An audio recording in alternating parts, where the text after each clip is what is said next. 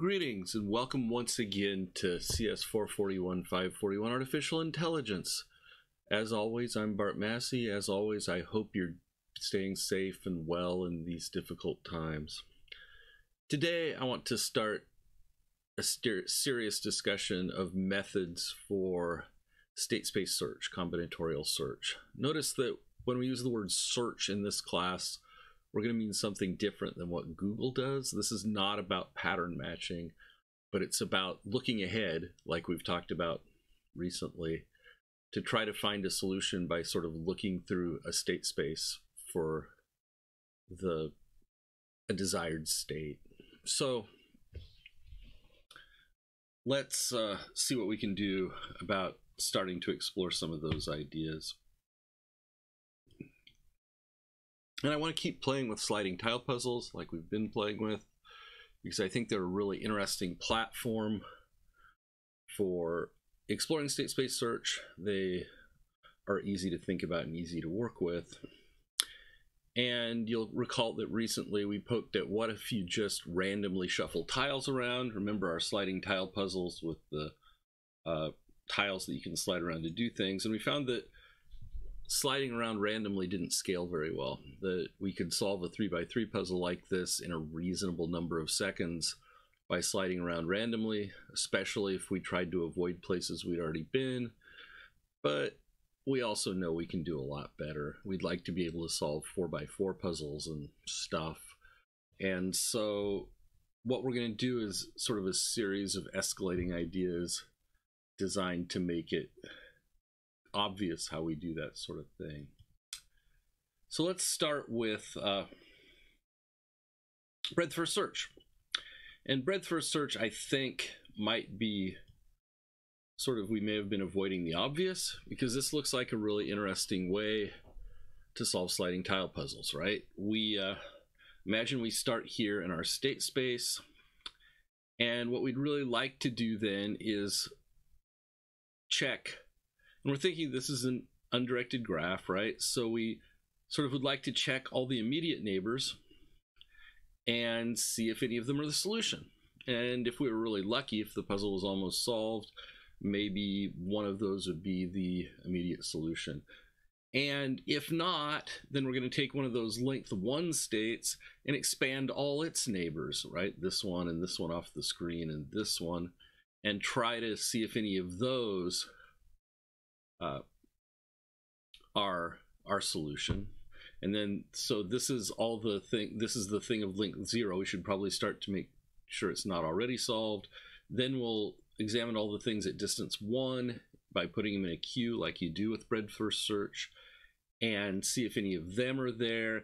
And if not, we'll dequeue one of the length 1 things and put all its neighbors in, this one and this one and this one, and then see if any of those are the solution. Oh, and by the way, you know, it's going to be hard to avoid queuing this one also, right? Because the sort of standard breadth first algorithm is to pick out a thing, add all its neighbors to the queue, and then mark it closed maybe. So maybe we need to keep track of which states we've already seen. And when we add states here, we won't add neighbors we've already checked out, right? Because there's no way that this sequence of moves is going to be part of a shortest solution. So the cool advantage of this, the cool thing with breadth first search, is that we are guaranteed to examine states in order of distance from the origin, which sounds pretty good. And that means that if there is a short solution, and we know from solving these as humans that there are pretty short solutions, right? We'd be surprised if it takes more on a 15 puzzle more than, I don't know, 15 squared moves, let's say, 225 moves to solve this. And so maybe we can just expand outward from the starting position. And the nice thing about breadth first search is when I do hit a goal position, it's the path from the start to the goal is guaranteed to be a shortest path. And so that's kind of cool. But we've talked about both speed and memory, and it seems like there's potential speed and memory issues here. I have to keep track of where I've been, partly because the queue contains all the places that I've been that aren't closed yet. But even after I've closed a state, even after I've closed this state, I have to remember it so that I don't ever try to go back there. So I'm going to need a queue of states that are the frontier, are the nodes that are being considered as candidate solutions. And I'm going to need a stop list, a set of states that I've already visited and don't ever want to go back to. You know, if I really look at 120 moves, there's a lot of places I can get in 120 moves, even taking into account that I don't go backwards. So it's not super clear how efficient this is going to be, but that's the general idea here. And this is sort of the simplest thing, I think, that has any chance of being better than just shuffling things around randomly. So it's probably a good starting place. And like I say, this shortest solutions property sounds pretty neat. So I'm kind of excited about that. That sounds cool. So the bad news, of course, is that, wait, that's wrong. Okay, so the bad news is that my slides are wrong, and I'll edit them later. The good news is that this is a complete search method. If we don't use a stop list, there's no guarantee of termination, but that's okay. Because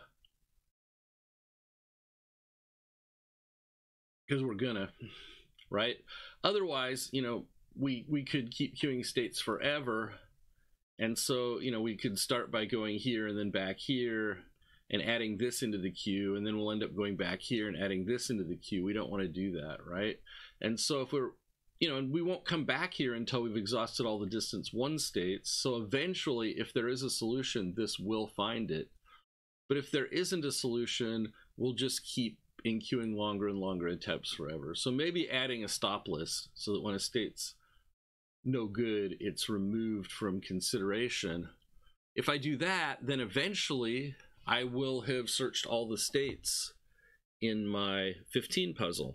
Now, like we said, a 15 puzzle has a lot of states, so that could take an exceptionally long time in case that the start state, the goal state, is not reachable. If somebody swaps the tiles, like we've talked about, swaps two adjacent tiles, then this puzzle's not solvable anymore, and this thing will run out the whole state space before it can't find any neighbors that aren't already in the stop list. And in that situation, it will terminate, saying no solution. But so this is what's called, so breadth first search with a stop list is what's called a complete method, in the sense that it will either find a shortest solution if a solution exists, or it will fail to find a solution in a finite amount of time, not a short amount of time, and will stop. And that'll be the thing that it does. So unlike our random thing where we can just shuffle around forever if there's no solution, and where even if there is a solution, we can shuffle around for an awful long time before we find it, we expect this to be terminate faster and produce better results. So if you implement that, then, and I'm not going to show you the implementation right this second, but our code base that we're using for this class contains an implementation. If I look at my slider.py implementation, I notice that one of the solvers that I can use is the breadth first search solver. And so I'm going to try that out on some random puzzles and see how it does. Let's start with a small number, 100 puzzles. And let's try a, minus N3. Sorry, I'm going to start with 3 puzzles is what I'm going to do. And I'm going to use the solver That's the breadth first search solver. And let's see how fast it goes.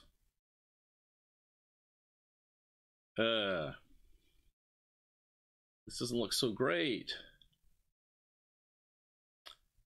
But there it goes. Eventually, after some number of seconds, it returns an answer, and the answer is much, much shorter, right? If I try that with solver equals random, and, you know, it'll append, well, I probably prefer the 26 move solution that this program finds to the 112,000 move solution that randomly walking around does, right? Taboo's better. How long are the solutions produced by Taboo? Oh, in this case they were more, right?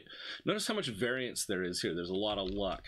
For the breadth first search solver, all the solutions are going to be kind of the same length, kind of the same amount of time, right? 21 moves, 20 moves. Notice that the 20 move solution, the 19 move solution, we just got really unlucky the first time. That happens a lot faster, right, than the 26 move solution we started with. Why is that? Well, because the number of states explored by the breadth first solution, right, is exponential in the length of the shortest solution. And so if the shortest solution is, and the base to that exponent is probably something like 3, like we've discussed before. So the difference between a 19 move solution and a 26 move solution is 3 to the 7th. 3 to the 7th is, so it's going to take 2,000 times longer to find the one than the other. So it's really unfortunate that we started out with a tough puzzle. Here's another tough puzzle apparently. This one looks like it'll be about, it might be at length 26 again or so. Yep. So this is an improvement. The runtime's actually a little longer than the Taboo search runtime, but it produces a useful result. And I can modify this program if I want to a little bit and actually produce the sequence of moves that would do this. And so now I actually have a tool that's useful for solving 3 puzzles. This is a smarter tool in some sense because the answers it gives out are answers that a human being could reasonably execute. So what happens when n is 4? Well, as you might suspect, there again, those solutions are pretty dramatically longer because we have that much more tiles to move around. And I don't expect this to finish anytime soon. I don't even think I'm going to let it run out. But there we have it. We have breadth first search, which is a reasonable way to solve sliding tile puzzles. And really, it's a reasonable way to solve any of these kind of state space search problems, except that the memory requirements and the time requirements are very large. At some point, I'm gonna stop this because at some point it's going to actually run out of memory. Notice what it's doing when it stops. It's doing a deep copy, so it's adding to the stop list, so it's making yet another copy of the state. The stop list gets very large very fast. Maybe we should instrument this a little and print the size of the stop list. Nah, we'll do it in class later. But this stop list is very large by the time you're done. The queue is very large of breadth first search states, and the runtime's pretty long. So, well, that's a technique for these puzzles. It's probably, we hope we could do better. And the first thing we'd like to do is sort of explore whether we really need this breadth first search queue or whether there's something else we could do. Another approach that we might consider is depth first search. And the nice thing about depth first search, right, is that I don't have this big queue of states like breadth first search does. I just have a stack of states, and the stack is proportional to the length, not to the number of states outstanding, and so it's a much smaller data structure. The problem with that, of course, is that if I start depth first searching this, well, I take off in this direction and keep going out in this direction, off the page one way or another, and there again, if I don't have a stop list, this is going to loop, right? Eventually I'll get somewhere, I'll go somewhere to some neighbor. You know, it might be immediately I go to some neighbor that I've already been at, and so again I can have infinitely long paths. But here, even if there is a solution, I may not find it because I may be exploring some other infinitely long path first. There's sort of some element of randomness in this one, especially in the order in which you search states, and you can get lucky or less lucky, but the whole thing seems terrible. So again, the solution is to use a stop list, and I run out toward the end of the thing. But when I find a state that doesn't have any unexplored neighbors, then I backtrack, right? Like depth first search does, back to the last state that had unexplored neighbors and start trying from there. Really, you expect the performance of this depth first search to not be better. And I think if we look at that, I assume it's just DFS.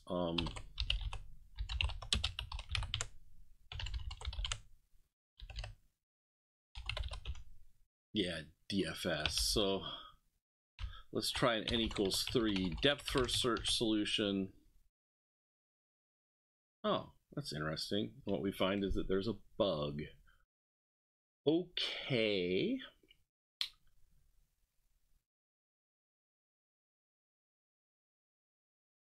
That's interesting. All right. I'm going to stop for a bit and fix this bug and then go on. And we're back. Sorry about that little break there. A 5-hour all-night debugging session later, my code is in much better shape. Welcome to the world of artificial intelligence. I will talk in class about how I debugged and what I debugged. The bottom line is that my depth first search and related things were a little bit buggy. So let's just pick up where we left off and keep going and see how this runs now. So I'm gonna go ahead and run slider again.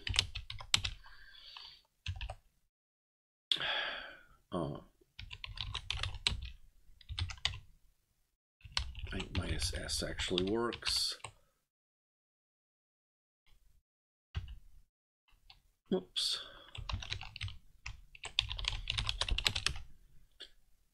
And we're running a depth first search on an n equals 3 puzzle, and look at that. 48,000 states. Just as a reminder, if I use breadth first search, I tend to get much, much better numbers, so that isn't so great. But on the other hand, it's better than random. And obviously, these aren't on the same puzzle. One comparability thing you can do is use the same puzzle. That's an option for us. So let's try that. Whoops.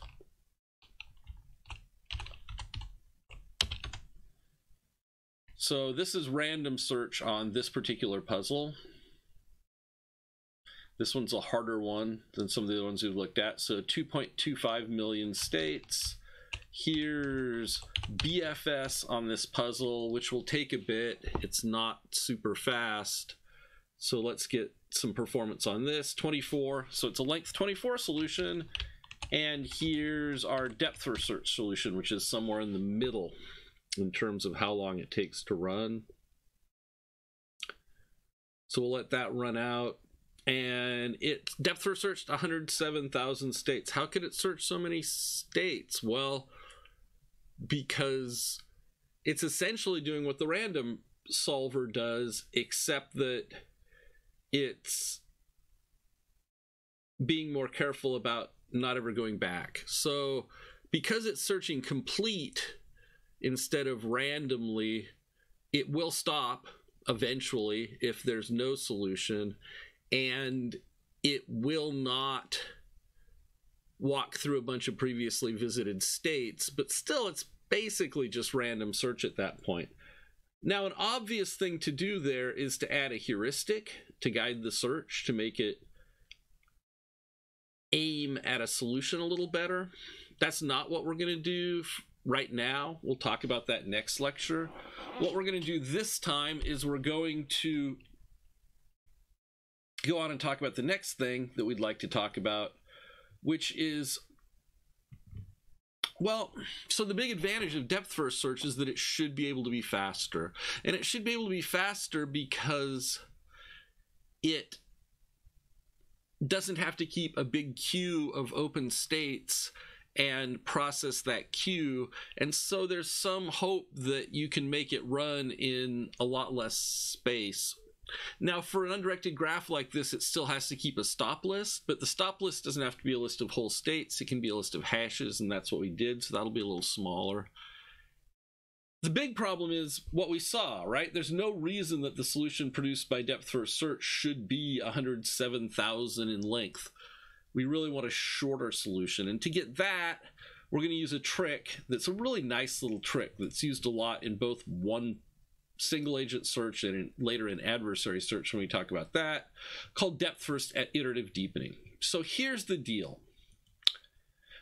Imagine that instead of searching the whole search space, instead of going just, off in some random direction out to infinity, what if we just looked at the 4 neighbors, right?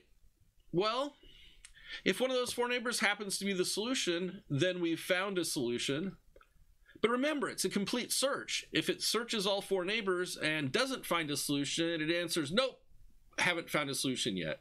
So if we limit the depth to 1, we say, look, once you've got out to depth 1, you just don't search anymore, then we can look at the immediate neighborhood and know that there's no length 1 solution.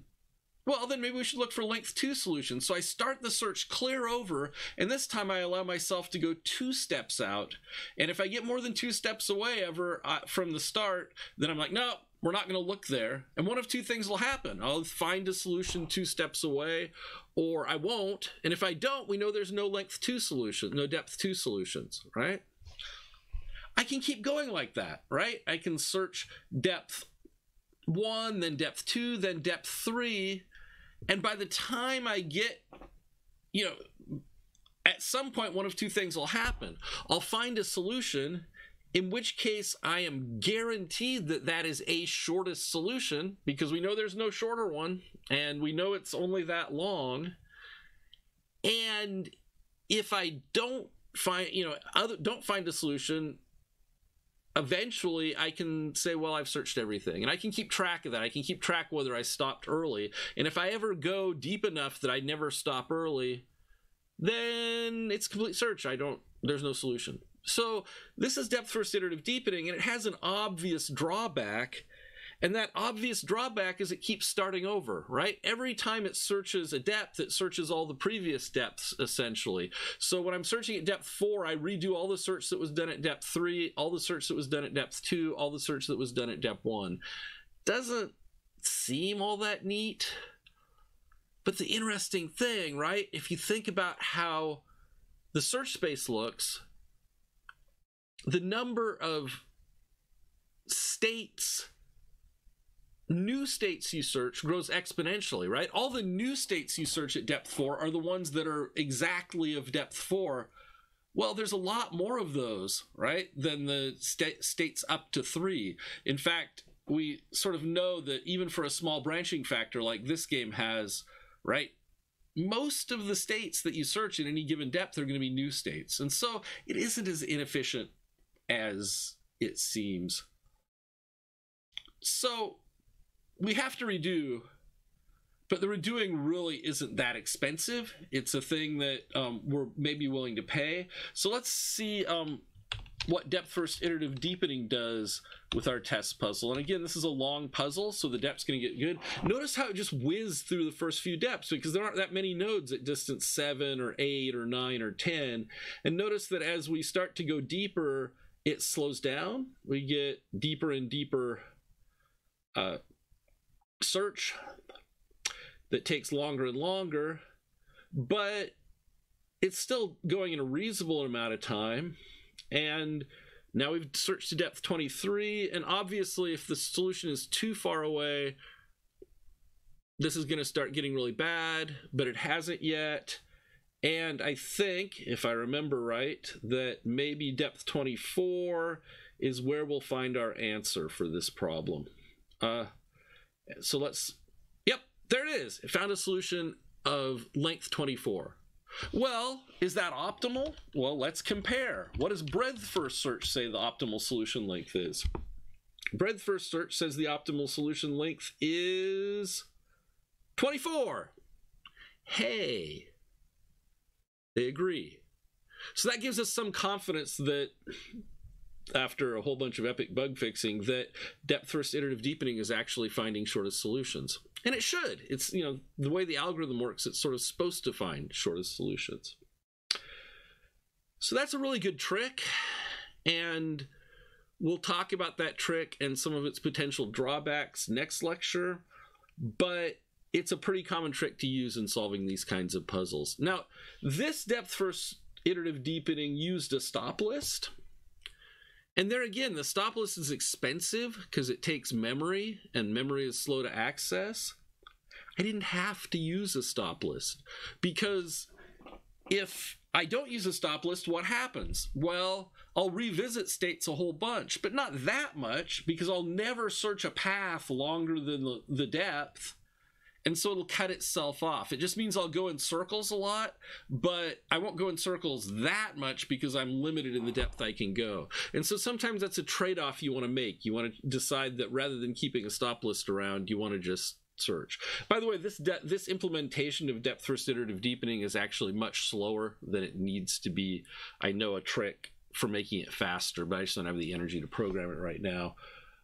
And that's to not use a bunch of space for new states and instead just keep a stack of moves, and there's a trick there, but it didn't seem worth the trouble. This is the idea. So that's sort of, if you don't know anything about what a solution looks like, that's sort of as good as you can do. You sort of can go poking around in the search space, maybe in an organized way, maybe in a random way, trying to figure out where your goal state is. And if you get to the goal state, great. And if you remember how you got there, you've got a path from the start to the goal. But you'll notice that it scales really, really badly. Just like all our other solutions, if I use try to solve a 15 puzzle this way in Python, terribly slow language, but really in general, right?